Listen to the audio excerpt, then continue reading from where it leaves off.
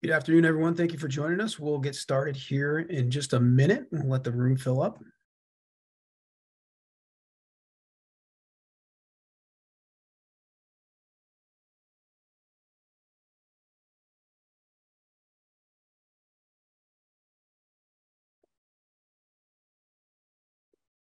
Good afternoon again. Thank you for joining us, everyone. We'll give it about 30 more seconds to fill the room up here.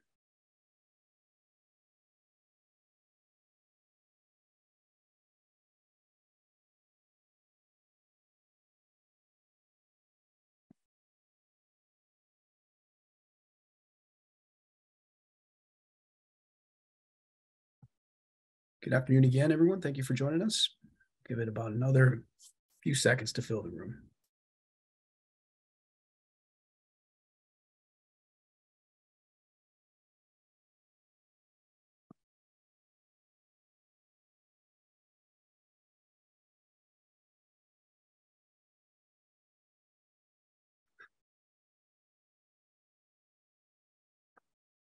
Good afternoon, everyone.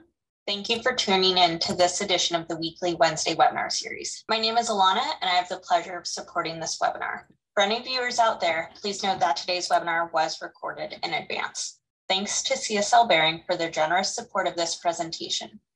We also ask that you please click on the links in the chat window or visit hemgenix.com to see the full important safety information and full prescribing information for Hemgenix. With a history spanning over 100 years, CSL Behring has been focused on serving people's needs by using the latest technologies to develop and deliver innovative therapies. Their advances in hemophilia treatment and serving that community have spanned decades, and we are grateful they are supporting this overview of gene therapy and hemophilia today. Today's webinar features 3 esteemed guest speakers. Dr. Guy Young is the Director of Hemostasis and Thrombosis Center and the Clinical Coagulation Laboratory at Children's Hospital, Los Angeles, and a professor of pediatrics at the University of Southern California Keck School of Medicine. He is also the former chair of the Scientific and Standardization Committee on Factor VIII, Factor IX, and Rare Bleeding Disorders of the International Society on Thrombosis and Hemostasis, and was awarded the National Hemophilia Foundation's Physician of the Year Award in 2013. Dr. Tammy Singleton most recently served as the Chief of Pediatric Hematology and Director of the Hemophilia Treatment Center for the Mississippi Center for Advanced Medicine. She previously served as the Chief of Pediatric Hematology and Oncology, the Director of the Sickle Cell Center of South Louisiana, and the Associate Director of the Louisiana Center for Bleeding and Clotting Disorders at the Tulane University School of Medicine / Tulane Hospital for Children. Lastly, Dr. Debra Bensen-Kennedy is Vice President of Medical Affairs, North America for CSL Behring, and has over 15 years of experience in clinical development. Since joining CSL Behring in 2011, Debbie has served as the therapeutic head of coagulation, acquired bleeding, oncology, immunology, critical care, respiratory, and transplant programs. Thanks again for taking the time to join us today, and I will now turn it over to the pre-recorded segment to get us started.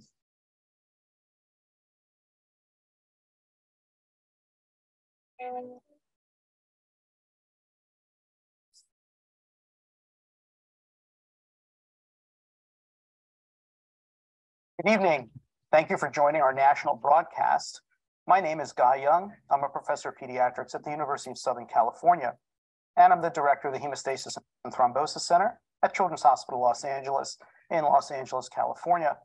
I'm honored to serve as the chair for this exciting event, and I couldn't be more thrilled to share the launch of Hemgenix with you. Tonight, we have more than 100 health professionals joining us to learn more about this new advancement in hemophilia B treatment.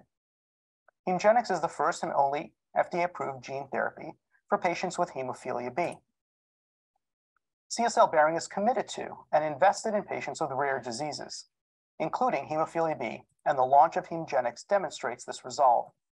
We hope you'll share the information and the insights you hear tonight with your patients and consider whether Hemgenix is an appropriate treatment option for your patients and your practice.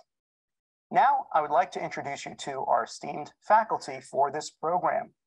On my left here is Tammy Singleton. Tammy is the Chief of Pediatric Hematology and Director of the Hemophilia Treatment Center at the Mississippi Center for Advanced Medicine and the Louisiana Center for Advanced Medicine, and Debra Bensen-Kennedy, Vice President of Medical Affairs, North America at CSL Behring. Throughout this evening, we intend to understand why hemophilia B is a target for gene therapy. We're going to learn about the clinical trials.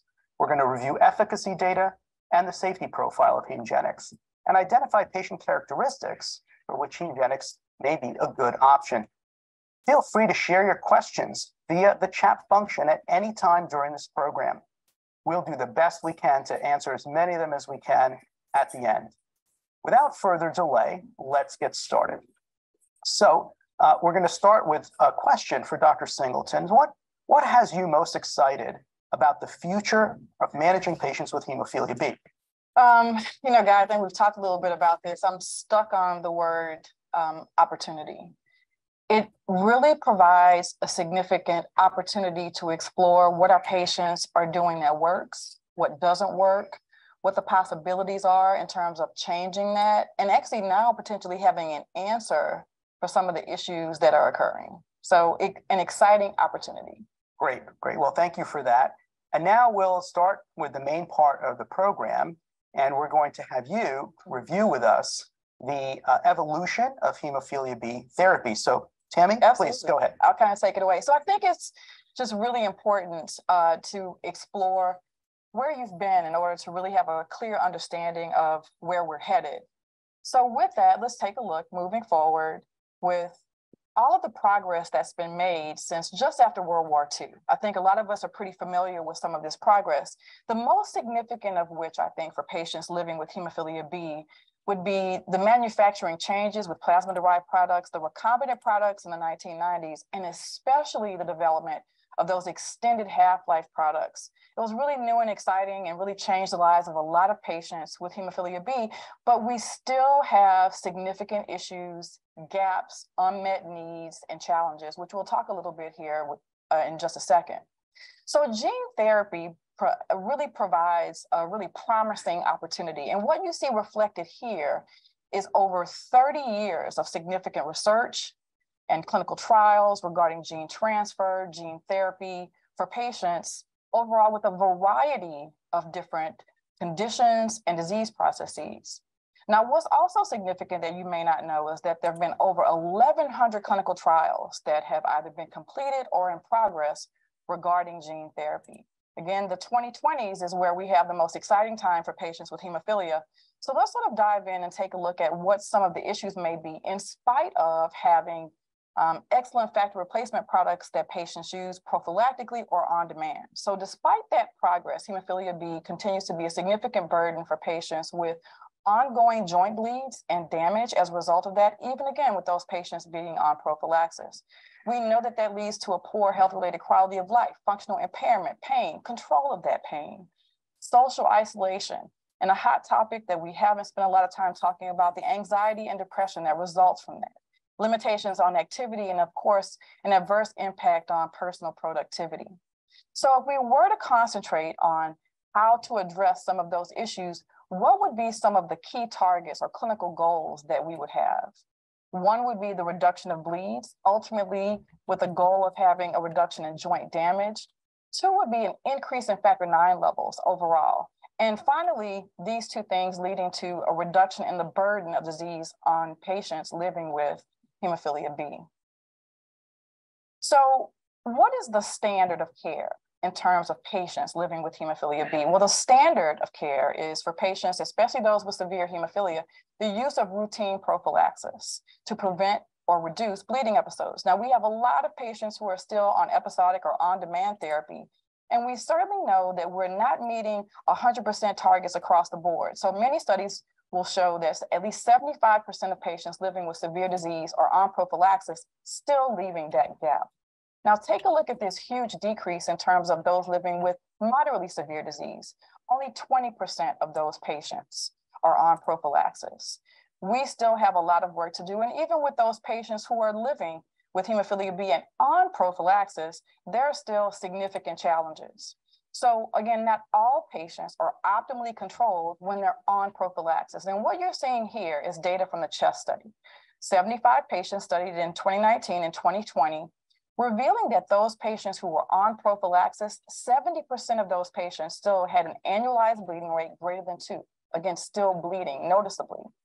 28% of those patients underwent a joint surgery on at least one joint, and 23% of those patients in the study identified a joint as a target joint.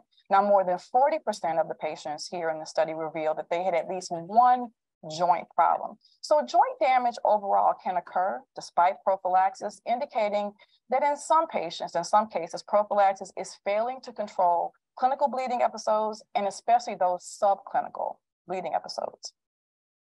So what are the options, and what does that sort of lead us to? Well, again, sort of looking at where we are historically, we're now looking forward to the promise of gene therapy.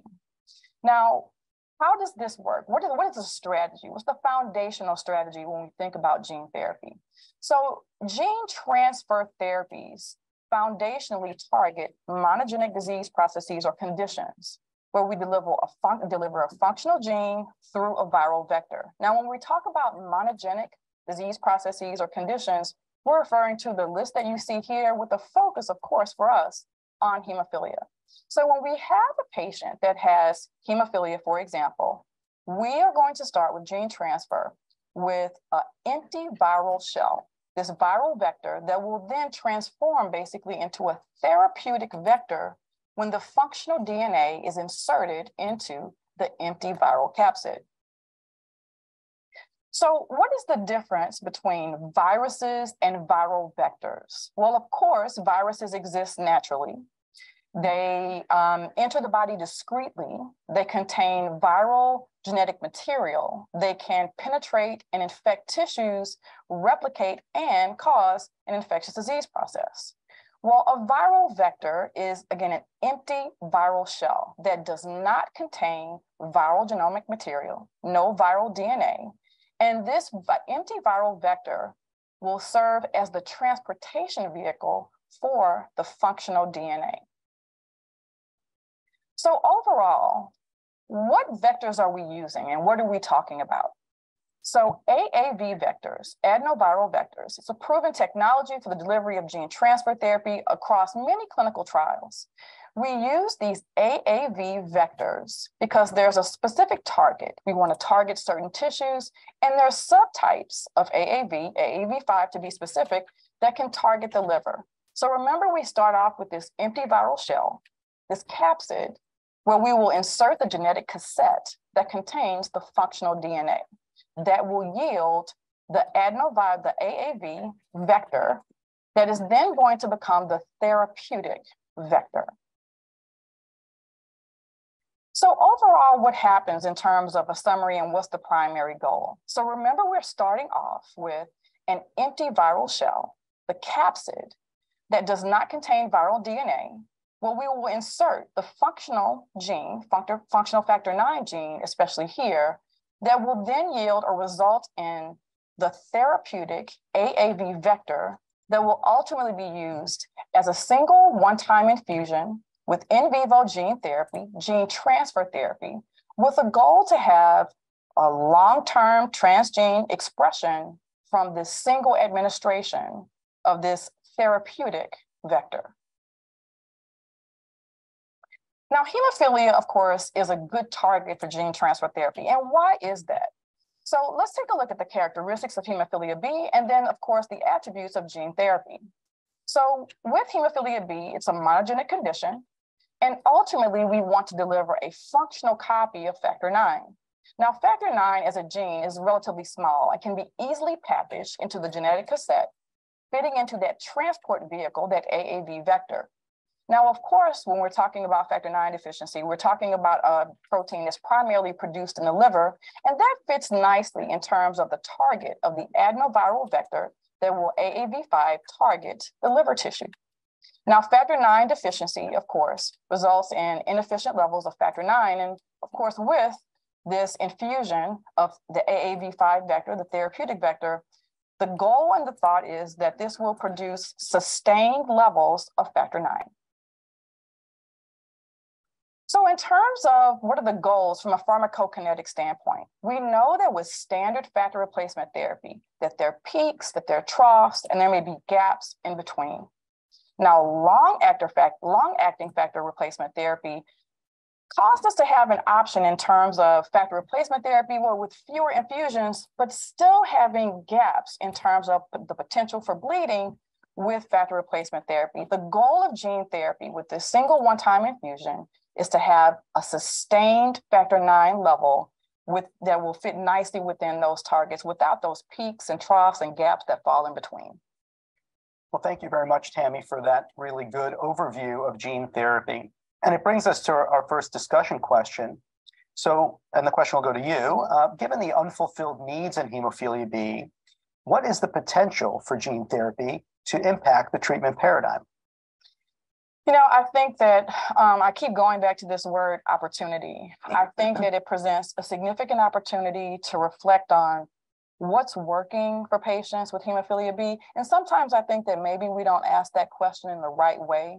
We haven't addressed it in the right way with our patients because factor replacement therapy has its own barriers in terms of the burden of actually infusing for some of our patients. So I think that gene therapy presents an opportunity to have something where patients can have those sustained levels, but with this single one-time infusion, eliminating some of those barriers, eliminating some of those issues. And it may not be right for all patients, but it certainly may be ideal for a large number of candidates. Sure, no, I absolutely agree with you. And I think, you know, as I think about hemophilia treatment, there's sort of those two parts, which you alluded to now and you've addressed in your talk, which is the burden of the disease, right? What burden does the disease impart on patients, which obviously there's physical burdens, the bleeds, the joint disease, the joint damage, and then there's the psychosocial burdens, you know, missing time from school, Absolutely. Missing time from work, you know, things like that. And then in addition, there's the treatment burden, the burden that's involved in actually treating. You mentioned the IV therapy, the repeated need for IV therapy, and in fact, the fact that there's peaks and troughs, so the levels aren't sustained. So that's how I view it, is that you know, gene therapy and the way that we've been describing it could address both the burden of the disease as well as the burden of treatment. So great, thank you for that. And we'll move on to the next part, where we're going to actually introduce this new drug, Hemgenix. And I'm going to turn to Debra Bensen-Kennedy, Dr. Kennedy, to give us an overview of the molecule as well as some of the early clinical trials. So Debbie, please. Thank you so much, Dr. Young. So I'm very excited to be here this evening to speak about Hemgenix and to make you aware that on November 22nd, 2022, CSL Behring announced that Hemgenix was approved by the FDA as the first and only gene therapy treatment for eligible patients with hemophilia B. Hemgenix is an adeno-associated virus vector-based gene therapy, which is indicated in the treatment of adults with hemophilia B who either use factor IX prophylaxis therapy, have current or historical life-threatening hemorrhage, or have repeated serious spontaneous bleeding episodes. And Hemgenix is designed for a single-use intravenous infusion only. Before I go into the details of Hemgenix, let's talk a little bit about some important safety information. Like all biologics therapies, infusion reactions are possible and need to be managed accordingly. Infusion reactions can be as serious as anaphylaxis, and this could potentially occur. So those receiving Hemgenix need to be monitored very carefully and closely during their administration and for at least 3 hours after the end of the infusion.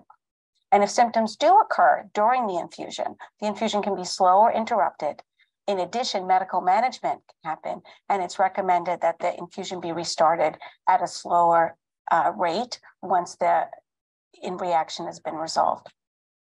There's also a risk of hepatotoxicity, and so it's incredibly important that individual patients, after receiving Hemgenix, be monitored closely, at least weekly for the first 3 months, for elevations in transaminases. And corticosteroids should be considered if there are elevations. In addition, patients should be monitored for hepatocellular carcinoma, particularly those who are at risk of hepatocellular carcinoma prior to receiving therapy. Immune-mediated neutralization of the AAV capsid is possible and could potentially impede transgene expression. And in addition to monitoring transaminases, monitoring factor IX activity is critical. And in addition, if individuals have decreased effect, factor IX inhibitors should also be tested for. The most common adverse events in the Hemgenix clinical trial program were elevated liver function tests, headache, blood creatine kinase elevations, flu-like symptoms, infusion-related reactions, fatigue, nausea, and malaise. So why was Hemgenix approved? Well, the clinical trials brought forward incredibly important information that in the patient population studied, that 37% was the mean factor activity sustained in this individual patient population after receiving Hemgenix. And this led to a significant reduction in the annualized bleeding rate of these individuals. But most importantly, 94% of patients that received Hemgenix discontinued factor IX prophylaxis and remained prophylaxis-free. Well, how did we get here? Well, Hemgenix was designed to achieve just this. Hemgenix is a non-replicating recombinant adeno-associated virus vector serotype AAV5, which contains a highly active pathovariant of the factor IX gene, which is under the control of a liver-specific promoter. So the goal, as Dr. Singleton spoke of earlier, is really to address the root cause of hemophilia and replace functional protein. The clinical development program for Hemgenix consists of 3 very important clinical trials. It started with a study evaluating a molecule called AMT-060. This is the first generation of Hemgenix. It was using the AAV5 capsid, but the encoding transgene was the native wild type factor IX. It was evaluated in 2 cohorts, and the higher dose cohort was very successful in transduction. However, the idea of having a much higher expression with factor IX was extremely desired. And so there was a design of Hemgenix, and a phase 2 clinical trial was initiated. And this was to evaluate the pathovariant. And then, of course, with the evidence from the phase 2 clinical trial, the HOPE-B trial was designed. And Dr. Young is going to speak more about that in a little bit. So the phase 2 clinical trial, its primary endpoint was to demonstrate factor activity at 6 weeks using the 1-stage APTT clotting assay. It was critical to demonstrate that the pathovariant, the change to the pathovariant, would increase factor IX expression in individuals. In addition, it was necessary to show that there was continuous activity in factor IX, that it was monitored factor IX replacement therapy, patients were evaluated for any bleeding, and of course, adverse events over the course of the clinical study. What was found in the study was incredibly important for the evolution of Hemgenix clinical development. Patients that received, these 3 patients that received Hemgenix had extremely successful transduction and expression of normal or near normal levels that were sustained of factor IX activity. At 2.5 years, all participants maintained their factor IX activity levels comparable to that at 1 year.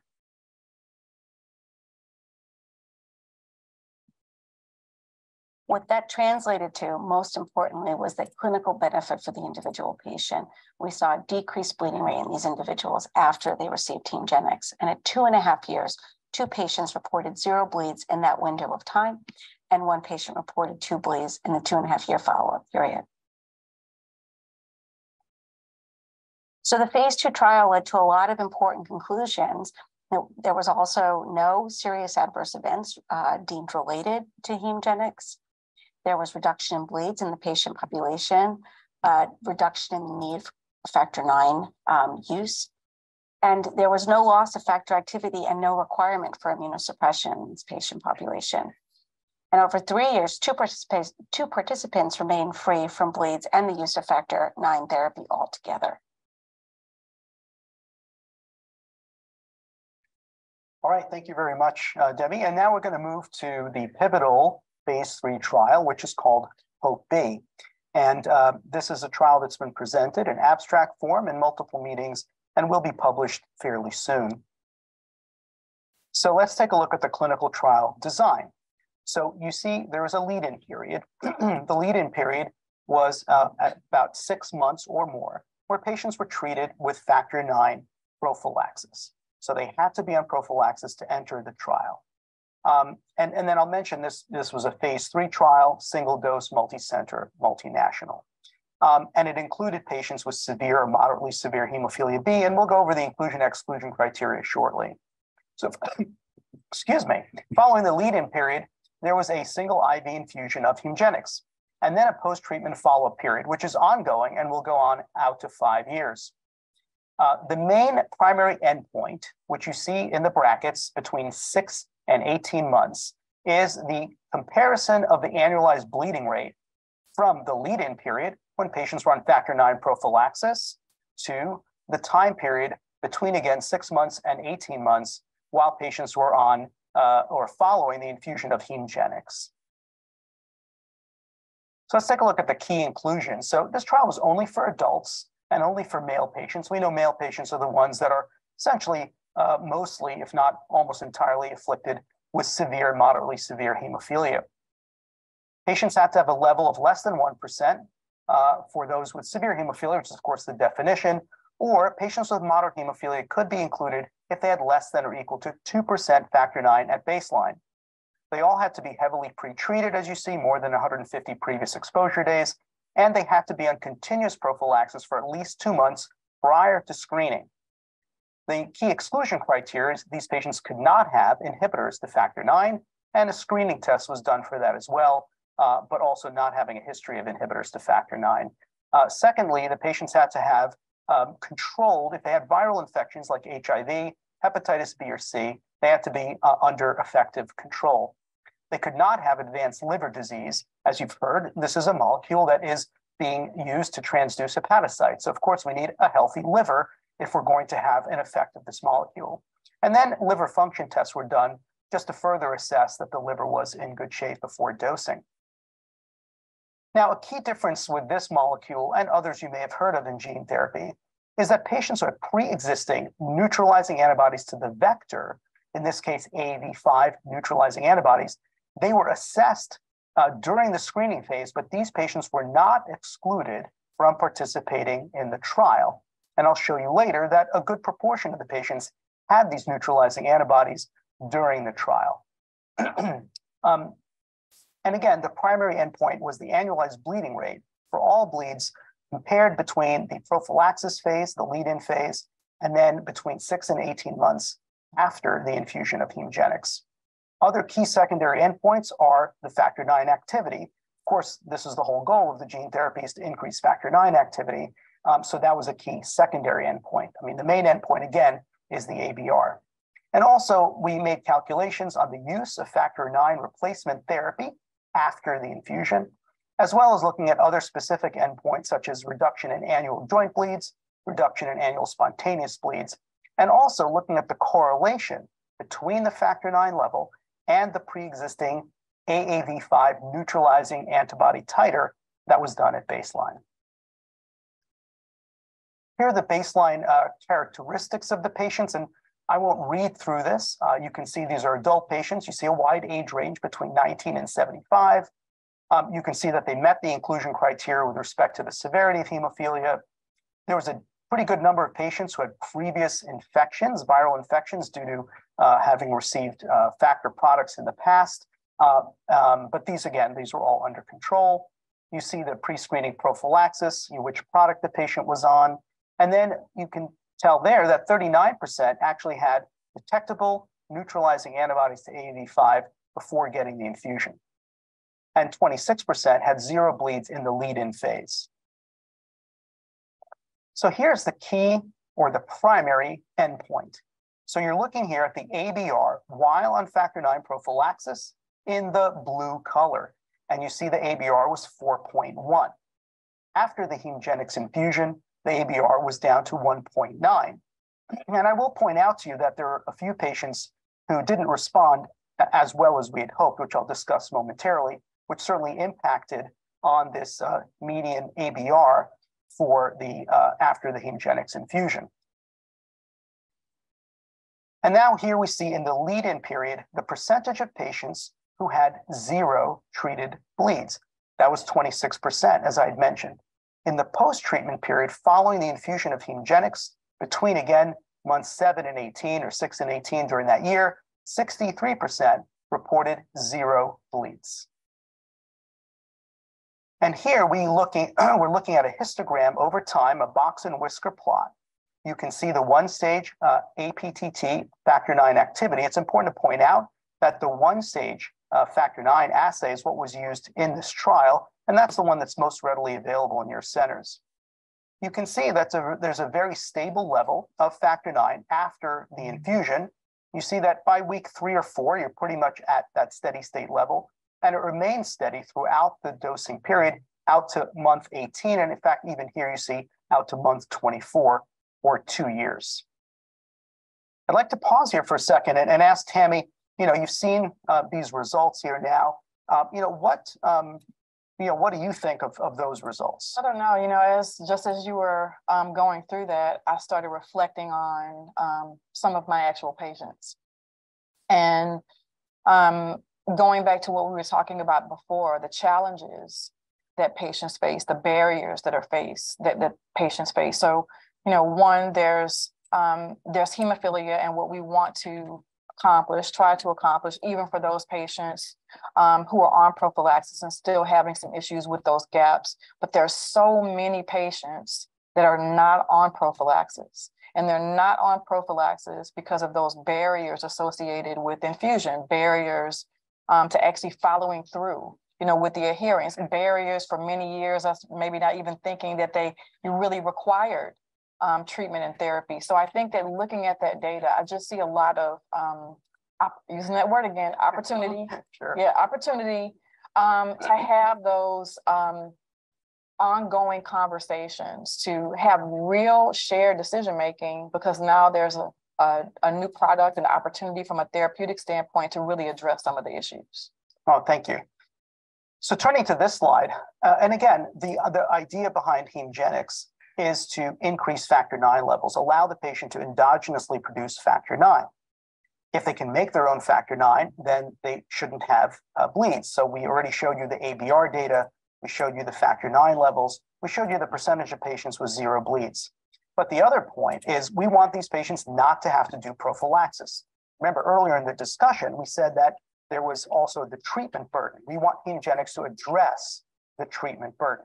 So in the trial, what percentage of the patients were able to discontinue the prophylaxis they were on heading into the trial? And you can see here, it was 94%. Now you might ask, what about those other 3 patients? What happened to them? One of those patients did not get the complete infusion. In fact, only got 10% of the infusion because he had an infusion reaction, and the physicians and team treating that patient elected to discontinue the infusion. Now we'll have to talk about that momentarily because we don't want that to happen to other patients. The second thing is that there was one patient, or I should say the second patient, is a patient at a very high titer neutralizing antibody, which we'll show you momentarily. That patient had no transduction, or essentially no transduction of the vector due to that antibody, never achieved a factor IX level. So of course, you have to go back on routine prophylaxis. So I have a really good explanation for why those 2 patients did not respond. The third patient did respond, but he was using some factor IX infusions during that time period of the primary analysis. And so it was determined that he wasn't really free from routine factor IX prophylaxis, even though he wasn't really back on full prophylaxis either. So that's the third patient that is not included, or the third of the 3 who did not discontinue routine factor IX prophylaxis. So if we take a look at the safety, first of all, there were no treatment-related serious adverse events. There was no new factor IX inhibitors. So that's really important information. You see here in this chart the various adverse events that actually Dr. Kennedy already reviewed all of this in the earlier safety discussion.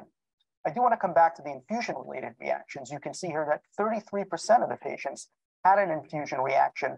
And while in hematology, we use a lot of drugs that can cause infusion reactions, and typically if it's a really serious reaction, we would stop the drug and maybe bring the patient back another day, do the infusion later on.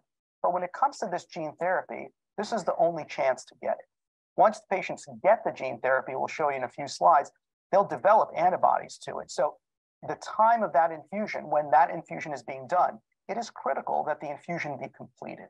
And if the patients have an infusion-related reaction, it simply needs to be treated. The way that you know to treat infusion reactions, you could stop the infusion temporarily, you could slow the infusion rate down, you can give medications such as corticosteroids or antihistamines, but one way or another, the infusion needs to eventually be completed. Of course, you see that, out of the patients, 19 had those infusion reactions, but another 18 did have the infusion reactions and completed their infusion.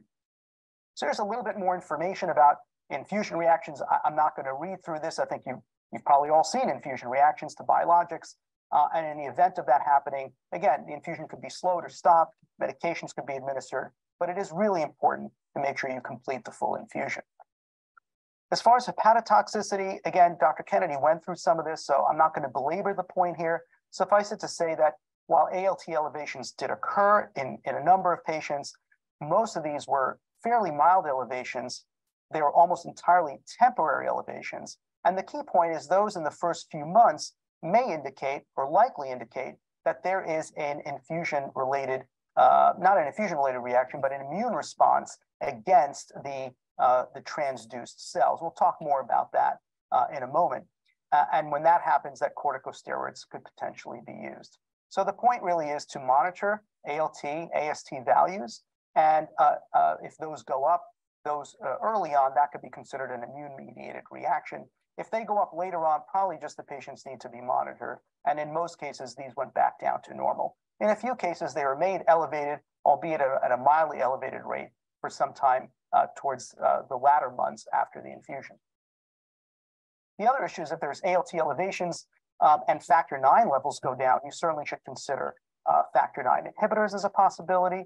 But in addition to that, consider a course of corticosteroids in order to blunt that immune-mediated response so that the patients can maintain a good factor IX level, as we hope that they can. As far as hepatocellular carcinogenicity, again, that was discussed a bit earlier. I'll just point out that there was one subject in the trial who did develop hepatocellular carcinoma. That patient had pre-existing risk factors for hepatocellular carcinoma, and his tumor was evaluated extensively for a link or some sort of relation to the AAV vector. And it turned out that through these vector integration analyses and whole genome sequencing, that it was very, very unlikely that that vector had anything to do with that patient's hepatocellular carcinoma. Still, if you have patients with risk factors, as you see the risk factor listed there, and you give them a Hemgenix infusion, you should follow them closely, consider abdominal ultrasound screenings every 6 months, every year, and alpha fetoprotein measurements as well, up to 5 years after the infusion. So here's the immune-mediated neutralizing antibody response. So first of all, every patient who got infused did develop AAV antibodies. Well, that's not surprising. We gave them a big infusion of an AAV5 vector capsid. But importantly, in the patients who had pre-existing antibodies, those with a titer up to 1 to 678, or about 1 to 700, did show factor IX activity. It was numerically a little bit lower than the group that did not have pre-existing antibodies, but they were able to maintain and show factor IX activity. There was one subject who had a very high titer, over 3,000, so about 4.5 times higher than the next highest patient. And that patient had no factor IX expression. So it was felt that his titer was so high that it did impede the transduction of his hepatocytes, and therefore he had no response. And that's one of those patients I mentioned earlier who had to go back on prophylaxis. With respect to infusing the patients and anti-AAV5 antibodies, we definitely recommend that patients will be followed in a post-infusion or gene therapy registry. There's one by the World Federation of Hemophilia that just got started. There'll be one with AFN as well that we will talk about. Monitoring laboratory tests, again, Dr. Kennedy went over this. You want to monitor factor IX activity levels. After all, that's the goal of the gene therapy. So of course you want to see where their factor IX levels are. Certainly the patients are going to want to know where their factor IX level is. You can use a one-stage clotting assay that you have available in your center. There are some slight differences between the reagents, and so you may get slightly different levels if you're switching from one reagent to another. So try to use the same lab when you're measuring factor IX activity post-infusion. If you happen to use a chromogenic substrate assay, which is not really commonly available in the US for factor IX, you will get a numerically lower result. And again, if you are worried about factor IX levels dropping, definitely check for a factor IX inhibitor as well. So we've now reviewed all of this really exciting data and interesting data. And so I want to turn back to a panel discussion and ask, based on this clinical evidence, Dr. Singleton, how do you see with this clinical evidence, how can this impact patients' lives with hemophilia B? Again, as you're presenting the data, and many of you out there may be kind of doing the same thing, I just start thinking about all the patients that I've seen over the years. They're all so different. Patients over 18, between 18 and 25, over 30, all the various challenges that they face. The patients, ultimately, I can, again, kind of divide them into two different categories. Patients that are on prophylaxis and still having significant issues in terms of breakthrough bleeding episodes, joint pain, maybe even facing some barriers to care just in general. Again, that whole adherence because this is an IV infusion. And then, of course, there are patients who maybe really desire to be on prophylaxis or trying to follow through with a prophylactic regimen, but have faced challenges over the years in terms of really doing that. And so I think this, when looking at those two reasons, all the various groups and types of patients, I think that this clinical evidence really supports the fact that this could be a fantastic option for patients to have those sustained levels, eliminating those barriers and kind of unmet needs that they face. Thanks. No, I couldn't agree more. I think as I think of my patients, they come in obviously different ages, different lifestyles. We all have those different kind of patients that we're thinking about. And so as I think about a treatment like this and how it could impact patients with hemophilia B, I think about the young adult who is, leaving home, going to college, getting a job. I mean, for them to be carrying their factor IX around, it's challenging. Some of them actually fall off prophylaxis at that point. I've got quite a number of those. So that's a type of patient who I think, could be a good candidate for Hemgenix. But then you also think about like a middle-aged adult, might have 2 or 3 kids. He's got to be dealing with them, taking care of them along with his wife or his significant other, and also might have a job. And so for him, it suddenly becomes like, well, the priority, I've got my kids, I've got my spouse, my significant other, I got my job. And, the hemophilia becomes even more of a burden. So you can think about a patient like that who, sort of relieving them of that burden of hemophilia, of treatment, and of the disease issues that can keep them out of work, keep them away from playing with their kids. That could be a good candidate too. I'm sure those of you out there who are thinking about this, you probably are thinking about even other types of categories of patients where, what you see from this evidence could really benefit those patients. Yeah, many different types. All right, so thank you. So with that, we're going to move on to this idea of patient selection and management, and how might you think about this in a sort of thoughtful manner. And one is the shared decision-making model. I think we all do this. We're all very familiar with this. The key points here are, you see, number one would be information seeking. So you're out there listening to us, you're seeking information about gene therapy, about Hemgenix, and thinking about how your patients might be seeking information and how you could help them gain information about this. That's the first thing. Learn about this, have them learn about it, understand it. Then it comes to the decision-making part. It's like, okay, well, what are they on now? Is it working for them? Is it not working for them? Or is it working for them, but it's really challenging to continue with the therapy? What might be the best option for their clinical and their personal goals? And that's when you kind of make a decision. What do you want to do?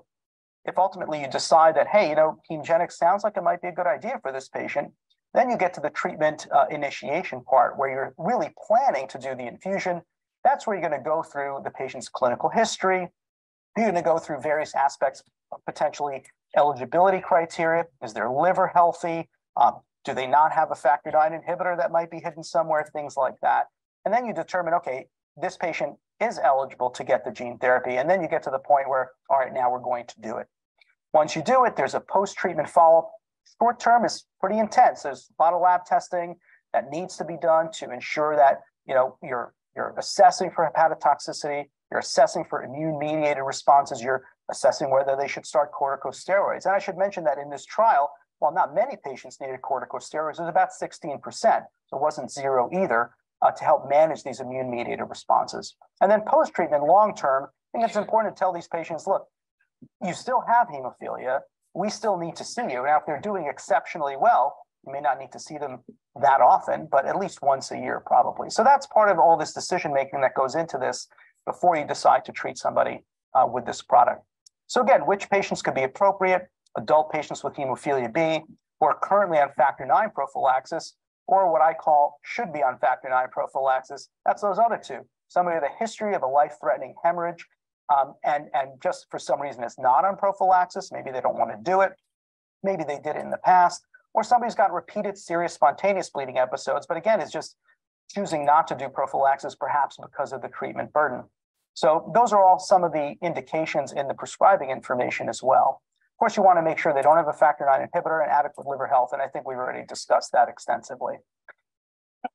So what recommendations do you have for identifying candidates for treatment with Hemgenix? Something I want you to think about, and something I want Dr. Singleton to opine about. Yes, absolutely. So I think it's important across the board to just provide general education.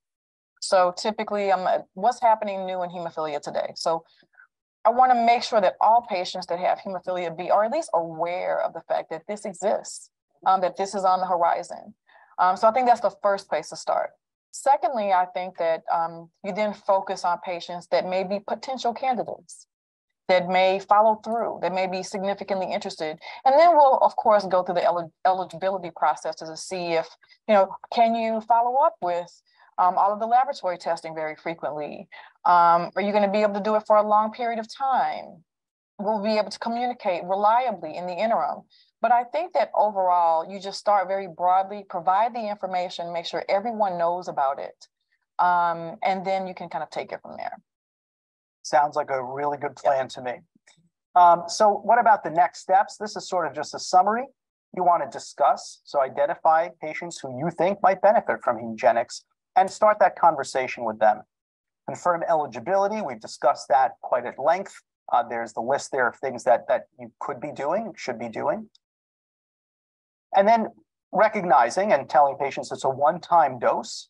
So this administration does have to happen in an infusion center, takes 1 to 2 hours, obviously should be prepared for infusion reactions and things like that. Each dosing kit is personalized to the patient's weight, and you can get more information about that from your CSL Hemgenix reps if you're getting to the point where you're like, hey, I think I want to treat one of my patients with it. And then tracking the progress, right? So regular follow-up after, what is their factor IX level doing? All those issues we talked about with liver health as well, and those issues for monitoring them for potential liver complications, including hepatocellular carcinoma. So with that, I'm going to pass it to Dr. Bensen-Kennedy to talk a little bit about what CSL has with respect to support services. So thank you, Dr. Young. So in addition to providing the ability for physicians to order free of charge a neutralizing antibody, Hemgenix-specific neutralizing antibody EB5 test, there are support services that are available for the entire Hemgenix journey for both patients and physicians. So Hemgenix Connect has been designed by CSL Behring and supported by CSL Behring to give a dedicated team of individuals to support your patients, determining patient eligibility for financial assistance programs, particularly a very difficult challenge navigating insurance, the assessments, coverage, explanation of benefits, and helping your patient understand what's available to them. In addition to supporting logistics and travel support if individuals have to travel to go to an infusion center, and particularly for physicians that may need to refer a patient to an infusion center. We have an ongoing commitment to provide these services and support and resources to both you and your patients. So once again, you can do this by contacting Hemgenix Connect. In addition, CSL Behring is very supportive of further continued research in the gene therapy arena. We know that there is a long-standing history in the hemophilia community and that long-standing energy and support for research in this space. So we recommend all patients that receive Hemgenix enroll in the Athens registry and have continued long-term follow-up well beyond the 5 years in which the current primary clinical trials will be following patients. All right, well, thank you very much. And I'd like to thank all of you for participating. We'd like to turn to some Q&A. And please enter questions in the chat now. If you haven't entered them yet, this is a good opportunity to enter some questions in the chat. And we're happy to answer as many questions as we have time for. So with that in mind, and while I hope some of you are typing away, asking us questions, we do have one question to start with. That question is regarding the durability of treatment, given the turnover of hepatocytes, and that new hepatocytes will not harbor the treatment gene, how long can we expect the treatment to last? So Dr. Singleton, you want to take that first crack at that? Yeah, sure. And so I think that we just go back right now to the available clinical trial data. So we have information over 3 years telling us that the levels are sustainable and they're there. So only long-term follow-up will ultimately determine what are we actually dealing with? What will happen in 8 years or 7 years or 10 years? What do you kind of think about that too, in terms of the clinical trial? I mean, I think this is it's a big topic of discussion. And of course, we were able to make available 24-month data from the pivotal HOPE clinical trial, but the phase 2 data will continue on and provide 5 years of follow-up in the near future.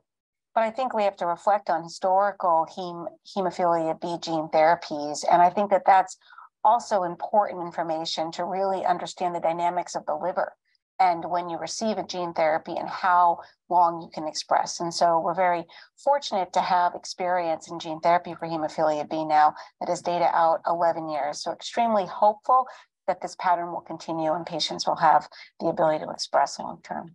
Yeah, I'd like to add to that actually is that Dr. Bensen-Kennedy mentioned the earlier version of Hemgenix, AMT-060, and that's the same vector. So the vector, the promoter, everything is the same except Hemgenix has the PADRA mutation. So if we take that as a good marker for what we may expect in the future, as you look at those trials, there are patients out 5 years that are now published, out even longer than that. And they've maintained their expression. Now, albeit that expression is lower because they didn't have the PADRA mutation. So I think that even within this specific molecule, we have some optimism that this is going to last a longer period of time. With respect to the turnover of hepatocytes, it's a really good question. I've actually asked hepatologists, and we don't really know how rapidly hepatocytes turn over in adults. The fact that we see the gene therapy lasting as long as we have, including, as you mentioned, Debbie, some of the older trials back to the University College London trials that are back to like 2010, we have some hope that really with hemophilia B gene therapy anyway, that this will be longer lasting.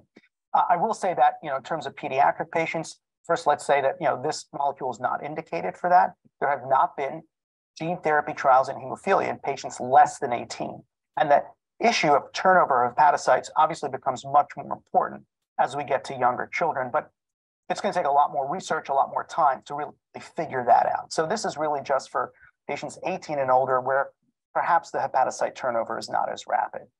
So let's get to another question. In the event of a serious injection reaction or infusion site reaction, or infusion-related reaction, I guess is the best way to put it, can Hemgenix treatment be discontinued and then resumed? The answer is yes. But as you pointed out earlier, it's incredibly important to complete the infusion. And going back to the data, most of those infusion reactions were not life-threatening infusion reactions. And so I think it's important to get that out there and kind of have a dialogue about that infusion reactions may occur. It is very important to have a plan. Maybe at your site, you'll have a protocol in terms of how you're going to manage an infusion reaction. At some centers, I'm kind of familiar with protocols where an infusion reaction occurs. you stop the infusion, provide maybe corticosteroids, antihistamines, maybe fluids, but then you resume the infusion typically around half the rate of where the reaction occurred. So I think it's important to have that plan in place up front to explain to patients that these reactions can occur. They're typically not life-threatening, but to certainly have a plan to address it. So yes, can you stop it temporarily to make sure that the patient is safe, and then to provide care in terms of fluids, corticosteroids, antihistamines, and then have a plan to resume? For sure you can, and you should. Yeah, and I'll share some personal experience actually. So I was a participant in the trial, and one of the patients I infused had an infusion-related reaction.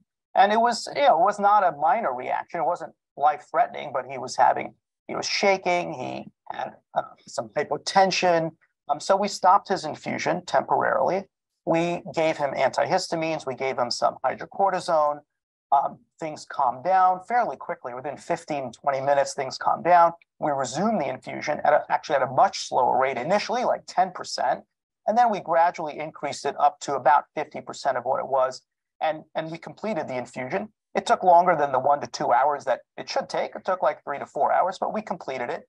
That patient still went home the same day. And the next day he was fine. And then, really no further issues. So managing the infusion-related reactions is critical. And Tammy, what you said is the best advice, which is have a plan before, right? Know what you're going to do if it's going to happen. That's really crucial.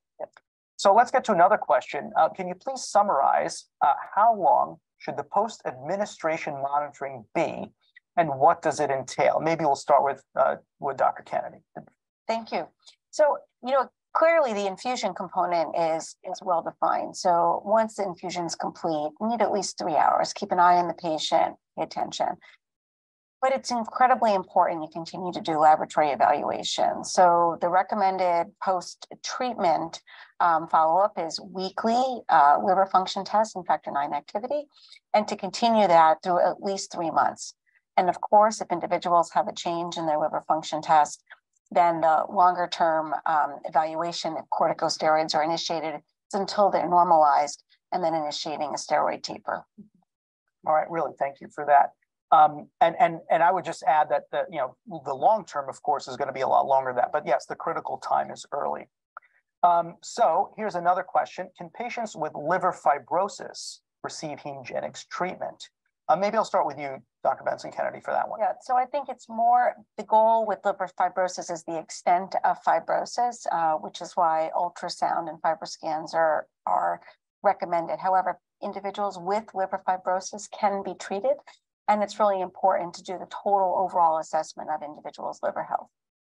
Yeah, I think, we're looking at and wanting to have patients to have good, healthy liver function. And, there were degrees of liver fibrosis measured by the thromboelastometry ultrasounds. And that's something I think that, if you have a result that shows some liver fibrosis, probably it's important to have a discussion, with even a hepatologist, say, like, how bad is this? What does this mean? What does this mean? How good is the liver function? Because, you want to make sure that there is, sufficient hepatocyte capacity that the gene therapy is going to ultimately be effective. So here's another question. You shared that patients with AAV5 neutralizing antibodies were included in the HOPE-B clinical trials. What differences were observed in factor IX levels and bleed protection? And either one of you want to answer that? Yeah, I think that you mentioned that the patient that had the highest titer outside the patient who didn't have transduction at all was pretty close to 700 in terms of a titer, and that those levels were not quite as high as the other patients who were in the clinical trial, but there was certainly still a pretty significant response. I think when I think about this, just from a practical standpoint, as a treater, I think that I would still want to proceed ahead using the results as a guide, but understanding that it's probably still very worth trying with patients, and understanding that the levels may not necessarily be as high as all of the other patients or with someone who's completely negative, but they certainly shouldn't be excluded. What do you think about that from that standpoint? I think understanding more deeply the impact of neutralizing antibodies on patients receiving Hemgenix is important. So we're going to do continued further research in that space. But one of the most important things I think about individuals with neutralizing antibodies, except that individual with a high titer, is that they had the ability to stop prophylaxis. So we look at factor IX levels as being, the reason why you stop prophylaxis, but I think that continuous expression over time that those individuals still had really helped those patients, and they stopped prophylaxis. So I think that's really a key feature about those individuals with neutralizing antibodies that were in the study. Yeah, and I'm trying to recall the exact number, but the level for those who had pre-existing antibodies was not substantially lower than those who did not. It was modestly lower, I think maybe still around 30%, something like that, maybe 28%, but it was still, at a relatively high level within the mild range, and they still had a response. Yeah. And that data is correct. That's a correct conclusion. And there wasn't statistical significance. I mean, I think this is what's really important. I think there's a lot of transparency in this trial to explain what's observed. It's a small number of patients.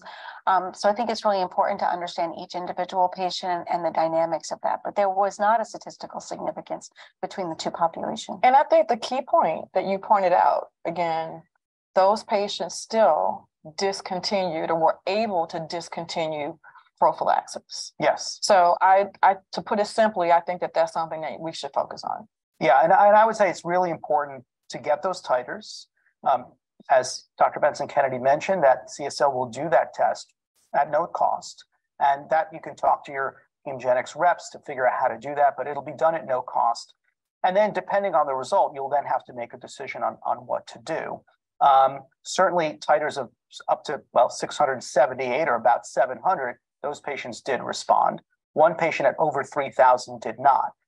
So depending on the result you get, it may be fairly clear that you could proceed if there's a titers negative, or if it's fairly low in the low hundreds, maybe up to the mid hundreds. Certainly if it's over 3,000, I would probably advise not to give Hemgenix, because we saw that in that one patient. What do you do in between? It's really quite challenging. And I think I would advise you that, if you're not sure, seek some help, right? I mean, there are those of us in the US who participated in the clinical trial, and you can get that information as well. You can talk to CSL Behring. If necessary, they can connect you with experts in the field who can discuss that with you. And it's not always going to be an easy decision to make. And we know that in hemophilia, sometimes we don't have easy decisions to make. So that's something I think it's something that we will need to be learning a lot more about. All the more reason to enroll more patients, in those follow-up studies, the ATHEN registry, the WFH registry, so that we can learn more about that. I think that I don't see other questions from the audience. Again, if you have a question, please go ahead and type that in. Oh, okay, great. One more popped up. And actually, we're running out of time, so this will be the last question. In the HOPI clinical trial, which factor IX assay was used? And the second part is, if the chromogenic assay was used, what is the correlation with the one-stage assay results? So maybe Dr. Bensen-Kennedy, can you answer that? And then we'll let Tammy have a word on that as well. Yeah, so the APTT reagent that was used in the HOPI was an APTT reagent, and it was Synthesil. So I think it's important to really pay attention to what reagents are used in the APTT setting. From a chromogenic standpoint, in comparison to the one stage, it was about 50%. And I think that's been established with other patoavariant gene therapies, and more understanding about the patoavariant and how it behaves in these different assays, which is a little bit different than native wild type factor IX. Yeah, so just to make that clear, is that the chromogenic assay was about 50% lower than the one-stage assay. And so, yeah, Dr. Singleton. I've seen the same thing with my clinical trial patients, across the board, that those chromogenic assays roughly are about 50%. I can almost know what to expect. When I see the one-stage result, I'm kind of looking for that chromogenic understanding. It's going to be about 50% lower. Great. Well, I'd like to thank everyone who made tonight possible. Your hard work and perseverance made Hemgenix a reality for patients in need of a long-term treatment option for hemophilia B. I want to thank our excellent speakers, Tammy Singleton, Debra Bensen-Kennedy, for introducing Hemgenix to the medical community this evening. And thank you to CSL Behring for sponsoring this broadcast. I hope you found the information during this session valuable, and that you're as excited as I am about this new intervention that you now have in your toolbox for your patients with hemophilia B. So again, thanks to our speakers, confident that you're going to leave this program with a more thorough understanding of Hemgenix and how it can benefit your patients with hemophilia B. If you have further questions, please don't hesitate to reach out to your Hemgenix representative. Thank you again for your interest in Hemgenix, for joining us this evening, and have a good night.